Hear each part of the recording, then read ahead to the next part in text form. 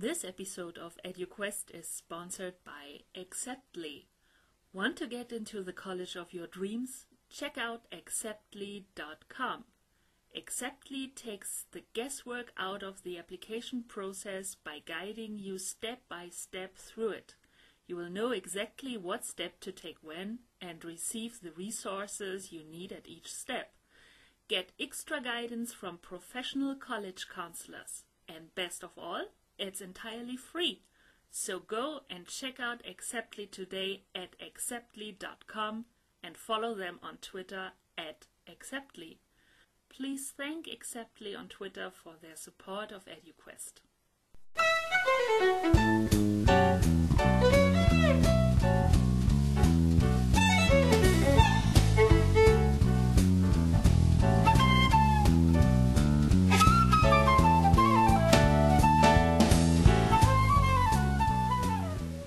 So welcome everyone, I'm Kirsten Winkler, this is EDUKWEST. As every week we're on the search for better education. Today I'm very happy to be joined by Marco Masoni. He is the co-founder and CEO of a startup called Einztein. Welcome Marco to the program.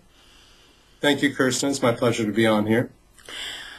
So tell us a little bit about yourself first, maybe particularly then in connection to what led you build the company Einztein is. I'm a career changer, so I started out in entertainment finance on the legal side, and I went back to education. I say went back because during law school I always taught on the side, and I had a passion for education. My wife is an educator, and then I started having children, and so it made me think really about their future prospects in the educational system and whether or not it was going to serve them. I started to teach myself high school, middle school history, and what I found was there were certain deficits. I was teaching in classrooms that had all the gadgets you could imagine, but the deficits existed in that students were not probing, they weren't drilling down very deeply when they were doing research, when I was giving them assignments, and I found it curious. And so I would have them show me what they were doing on a smartboard, and I saw that, in fact, no surprise, it was a couple clicks on Google, and then that's basically it.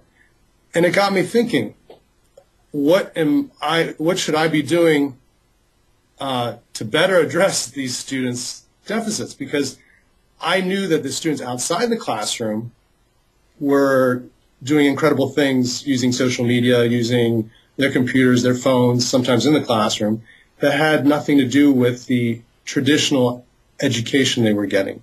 So for me, the challenge became, how do I help students get to the good stuff, the good content? What are the tools needed for this? And that eventually led me to starting Einztein.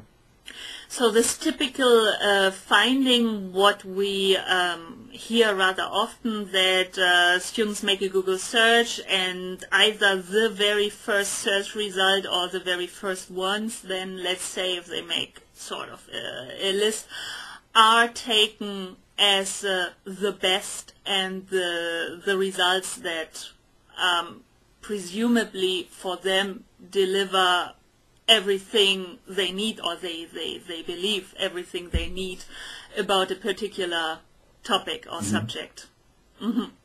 Right, exactly. And I mean, let's face it, there's a flood of data on the internet, and Google does a great job of helping us sort through the clutter, but ultimately the best way of sorting through it is by harnessing the power of other people who are curating content. So that's really, we were founded on this notion that we need to build a tool to help people help each other curate good content, or the content that's helpful to them based on their interests, whatever it is they want to learn.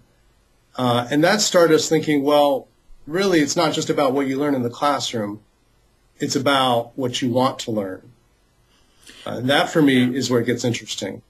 I think by far the majority of our learning takes place outside of the, let's say, traditional classroom. And well, when I read about Einztein, and of course it's always hard to put it in one catchy phrase, but you sometimes read, is a microblogging site or a community for education-related content. But maybe you want to tell us a little bit more in detail what you are focusing on with creating it, Sure. with the platform itself. Sure. What Einstein tries to do is very simple. Well, it's the mission is pretty clear. Our mission is to turn learning into a social experience with real-world relevance. So we want to make sure that people are having the ability to learn inside the classroom, the way they learn outside the classroom. Everything you do when you're outside the classroom involves some degree of learning, whether it's shopping, looking for entertainment, or even playing games or finding people that share the same interests as you and the same hobbies. So we want to harness what's going on there and bring it into the Einstein community of learners and provide a context. So essentially what you have is a network of learners which is solely preoccupied with exchanging knowledge, with learning about a specific interest of theirs or finding a new interest. There's a certain element of serendipity here. And then the real-world relevance part is, this goes back to another thing that I noticed is, and I think every teacher has keyed into this, and it's common sense. You are more open to learning something, and you learn it better when you're interested in it. So how do you make sure that you're teaching students things that they're interested in? Well, most of the things that they're interested in are going to be things that relate to what's going on in their lives or what they read about, that events that are occurring today or occurring recently or are on the public agenda or in the zeitgeist. And so how do you do that? Well, you let students and teachers and other learners, because we're all lifelong learners, whether they're scholars or hobbyists, come up with the ideas to what is something that's worth talking about, exchanging ideas about, and discussing. So that's the why of what we do. And how we do it is everything that, all the discussions that take place on Einstein, because think of Einstein as a microblogging platform, okay? All the discussions are organized around projects. And each project reflects an interest. The interest might be a course. We have 2,200 course projects in the system. Or it might be fantasy football statistics. Or it could be disrupting education. It could be literally anything. But the context is always going to be the exchange of knowledge and learning. So we're more content-centric, if you will, or knowledge-centric than we are person-centric as a social network. I understand. And, well, I am probably, or I have been following you for roughly 2 years now, I would say. And back then I felt much more like you put video in the center of the attention. Also from the site itself, it looked much more similar to something like Academic Earth, maybe even Udemy. And one could say that we are seeing more and more examples of video-based education, so there seems to be something there. Of course, those startups have to prove themselves, and it's still early on, but why did you then this very distinct change and say we focus less on that, even though it might be promising, and go much more on this thread and exchange of and building a content base? What did you, or do you see in that you say, okay, we take a much more, if you want, risky approach that nobody, at least to my knowledge, has taken before? Right. I don't mean to downplay the importance of video. I think lectures delivered through video, Khan Academy style, or as they're aggregated on Academic Earth, or the kind of do-it-yourself approach on Udemy is great. It is a form of learning that is not naturally interactive. And what we were interested in is the real-time component, and actually blending the real-time component with the asynchronous aspect. Let me explain. Our current partner at Stanford University and University of Sweden Gothenburg, this program called Inquiry to Insight, has this great environmental science curriculum. They have students around the world, literally China to Croatia, everywhere in the world, do a carbon footprint calculation.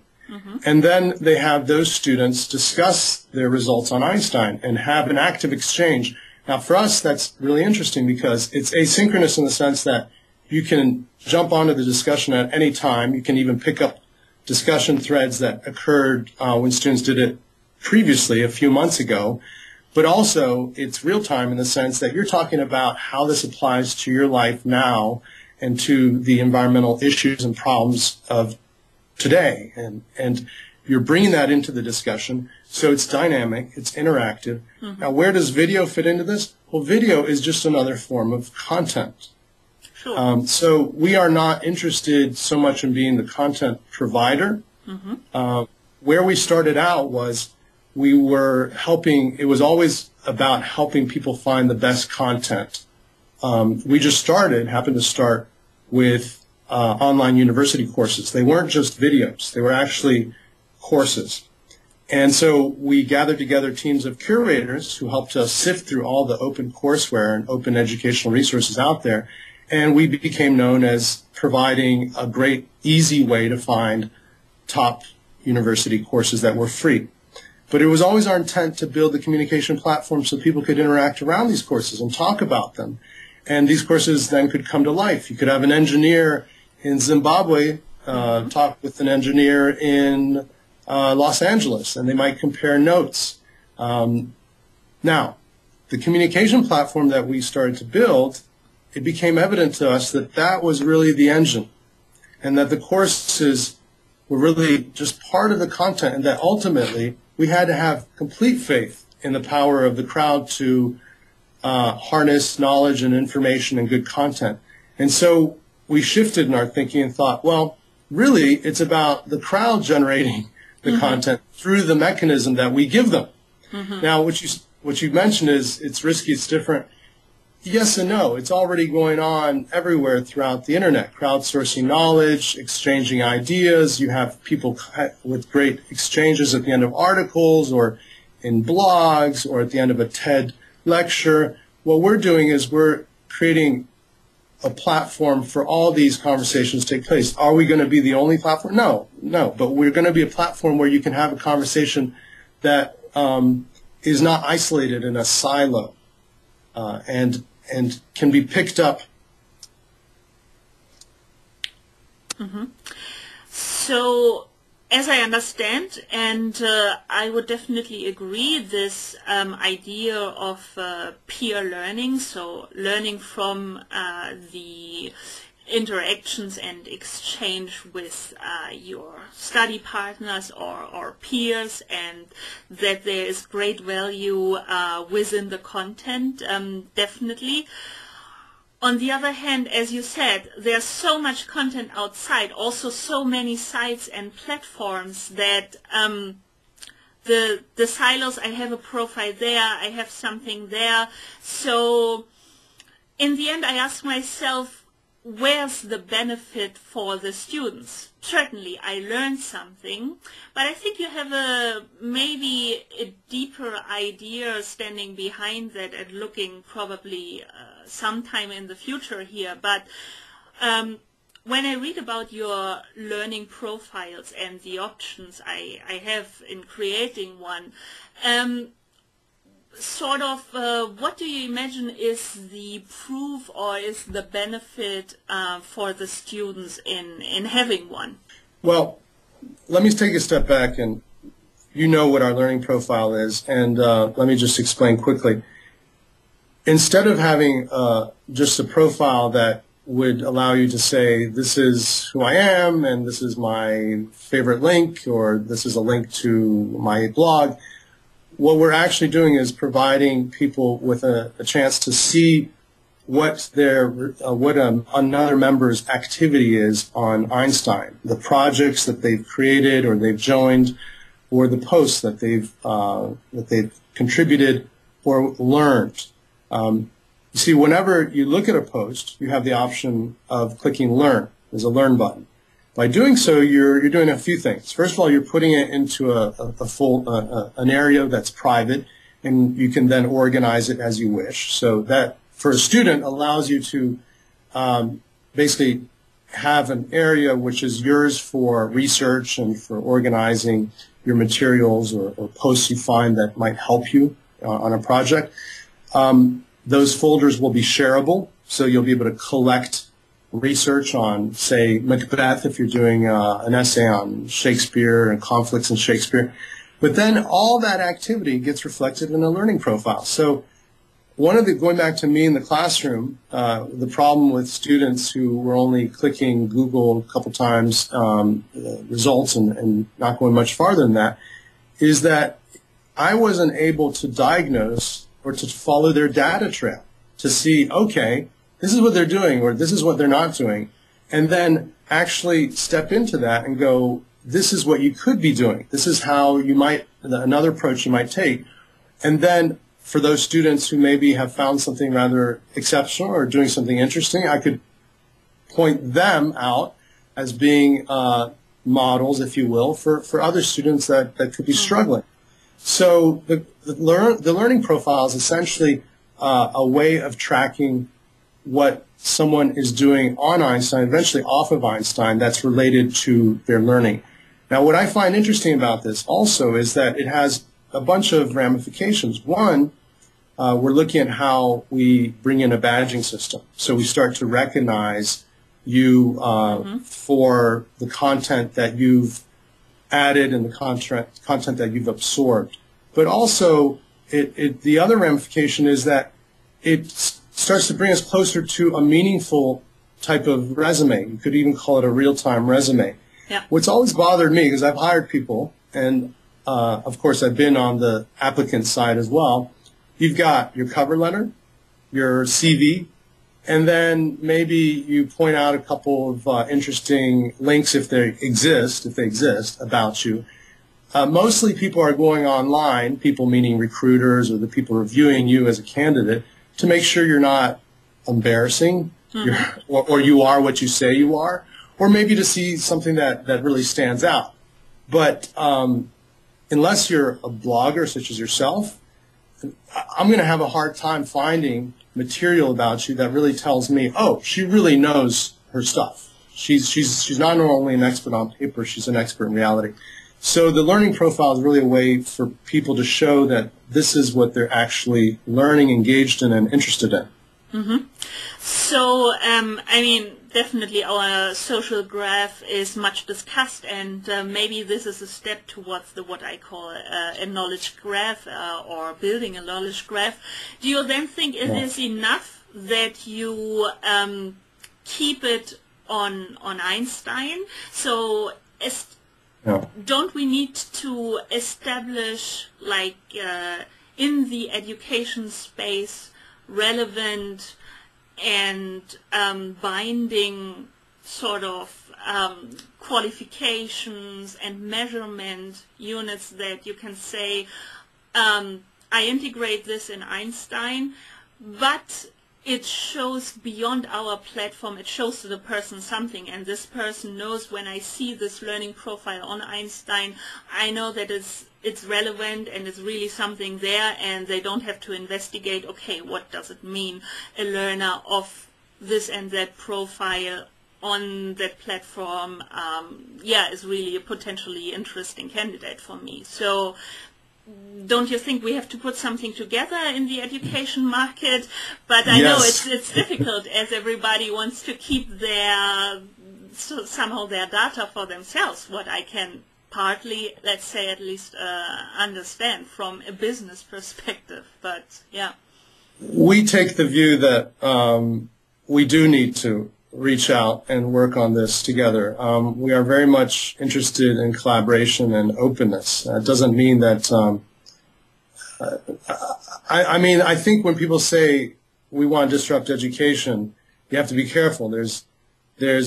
You want to change the way education takes place so that it's more relevant, it's richer, it's more dynamic, more useful.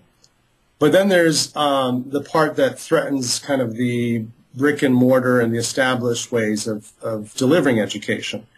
And that would be the universities that have a model, or even schools, but mainly universities and higher education that have a model which is dependent upon their proprietary knowledge as delivered in various ways, having a price attached to it that gets paid through tuition dollars for the most part.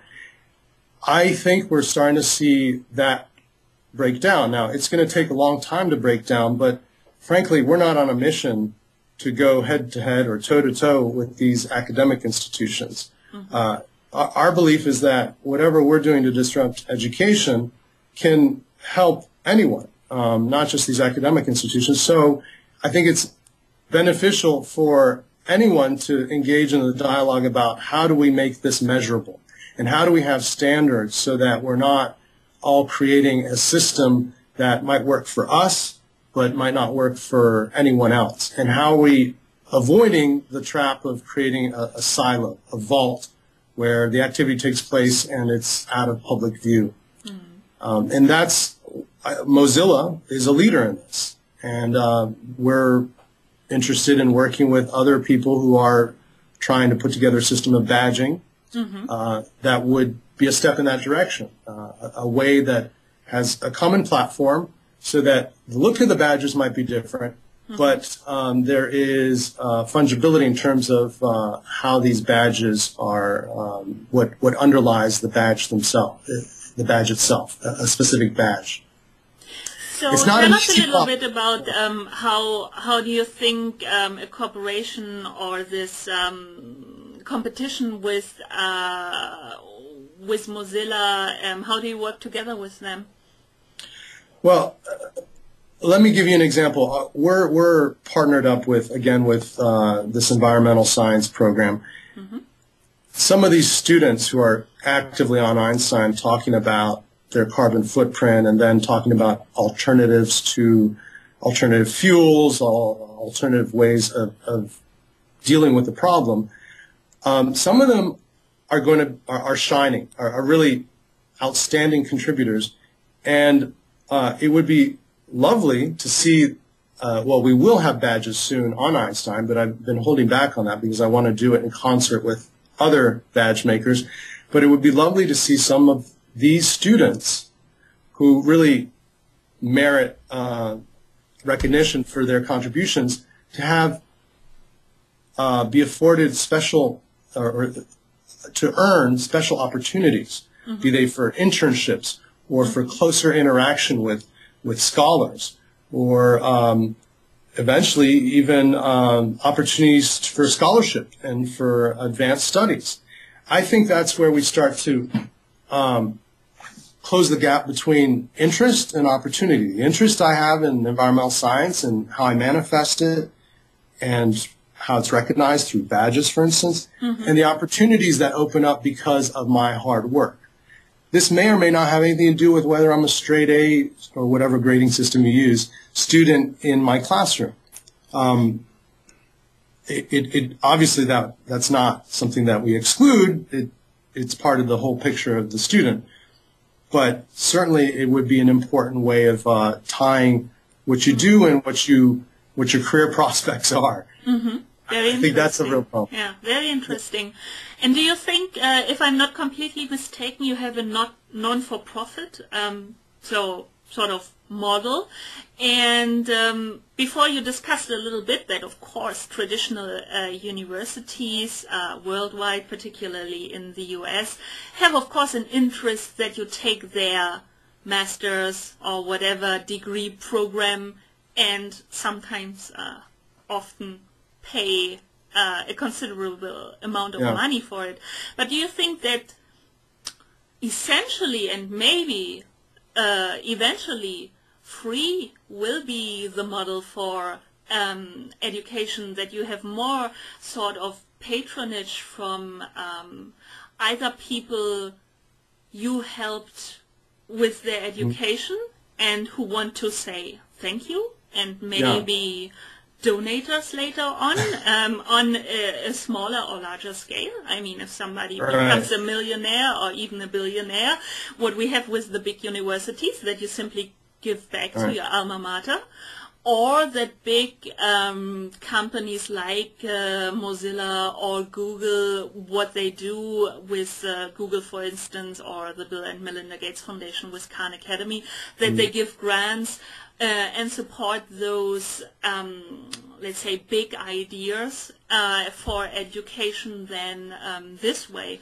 rather than having a business model where the users pay per month or term or whatever. Well, let me first say that we have pivoted from the not-for-profit model to the for-profit. So let me just be upfront about that. Everything you but do, that's interesting. Why did you decide that it's maybe that the other one is maybe more relevant or interesting for you? I think it's part of trying to serve as a bridge between how people are being taught and how they want to learn. For me, the opportunity, I've worked at nonprofits, and there's great things about it, but there's also, it's very difficult to be one of the few, the Wikipedias or the Khan Academies that are able to gather, who do great things and get media attention and therefore get the foundation dollars. And certainly I've worked at nonprofits where you get funding from the public sector, and that is dicey at best, and particularly in this global economic climate. So when we were looking at how we were going to pivot toward the communication platform, we also looked at, well, it makes sense for us to look at it this way. For the end user, for the individual, it's going to be free. I mean, unless you're in a very small category of individuals. But for institutions, at a certain point, they're going to have to pay money for the service.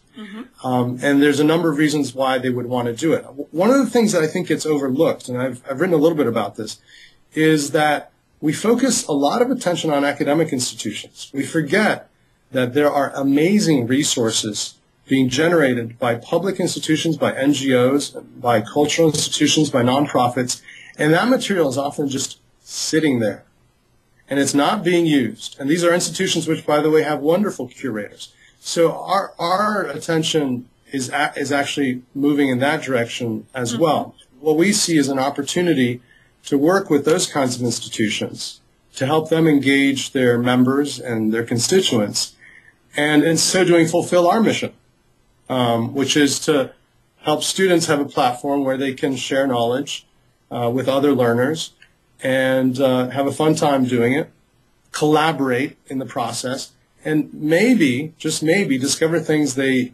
hadn't given any thought to. The whole serendipity of discovery for us is very exciting. I've seen students who came into Einstein for an assignment then start to create projects that were related to fashion or to music.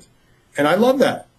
That's exactly what we're set up for. What I'd like to do is start bringing in some of those cultural institutions so we can have some other points of view and some other materials that are brought in. So we're not exclusively for academic institutions. As learning is basically, I mean, depends on the definition, but I would agree that learning is very broad, and basically anything you do might lead to actually learning something. So tell us a little bit, so interested viewers, where can they learn more about you? Where can they find your work online? Okay. You certainly go to Einztein.com, EINZTEIN.com. We are in private invite-only beta, so if you sign up for the beta, you will get an invitation. Just be a little patient. We're sending them out in batches. And we will be opening this up to anyone and everyone in the first quarter, about March of next year. So leading up to that, please come check us out. And the best way to learn more about me is, well, you can Google me, and I think the first thing that comes up is something you wrote once. But another thing you can, and it's Gian Masoni, Gianmarco, Masoni. But come to Einztein and check out my learning profile, and click contact and send me a private message and say hello, or just send a public message on the Welcome to Einztein project saying, this is who I am, this is what I'm interested in learning. That honestly is what it's all about, because it's not about learning about me individually as a person, as much as I'm happy to talk about myself. It's about sharing our knowledge and our learning through this platform. And the last thing I'd like to say is, yes, there are many different services out there that require that you sign up and take time to make a contribution. We understand that, and we are building an API because ultimately we want this to be something that is as open as possible and can be integrated into other products if people see fit to do that, of course. We have to pass a test. Great. So, thank you, Gianmarco, for educating us and telling us a little bit more about what Einztein is. And yeah, hopefully some people will feel encouraged and animated to join the crowd and become curators of Einztein. That's right. We welcome you. Thank you. Thank you so much for talking with me today. Okay. Likewise. Take care.